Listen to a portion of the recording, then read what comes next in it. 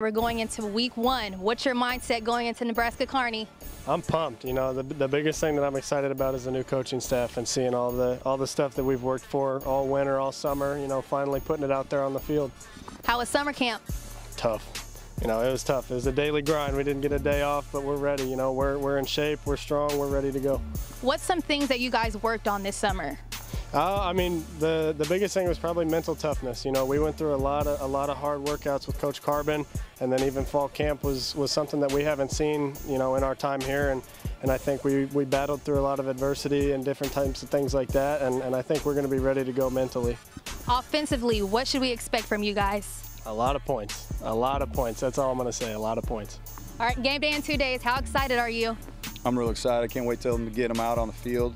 We've worked so hard with our kids, just preparing, practicing, and all those different things like that. And you sit there and you watch practice, and you're like, what is it really going to look like on game day? And pretty soon we're going to get to find out. So this is your first season as head football coach for the Griffins. Do you feel any pressure going into Thursday night's game? I don't really feel pressure at all. I feel, you know, the kids might feel a little bit of pressure.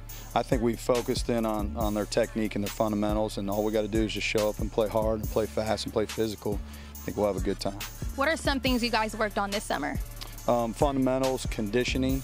I think we had to get a little bit stronger as a football team. And I thought we had to change direction a little bit better as well too. But just the overall scheme and team chemistry as well too. You can't win in the game of football if you don't have great chemistry. So that's one of the things. We did a lot of stuff together and spent some time with them, and we just became stronger as a team. So it's game day in 2 days. What's your mindset going into week 1? Man, I'm fired up, man. We've been waiting on this since the end of last year. You know, all the guys were kind of disappointed with last season.